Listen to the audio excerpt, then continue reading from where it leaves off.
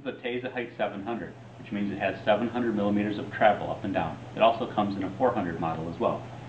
To calibrate this gauge, simply put the contact in the master, which comes with the gauge, hit it both up and down. The gauge is fully calibrated. Now I'm going to establish 0 by measuring the contact on the granite plate. My 0 location has been established. To measure the first surface here, I just move the contact above the surface I want to measure and measure down.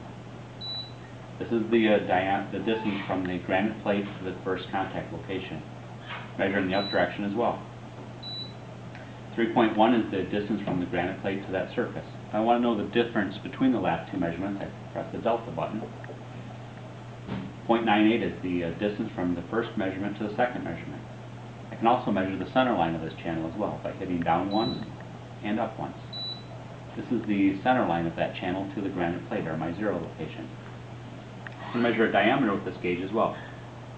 Simply bring the contact up, apply some force, lock the contact in, and sweep. It automatically finds the high location.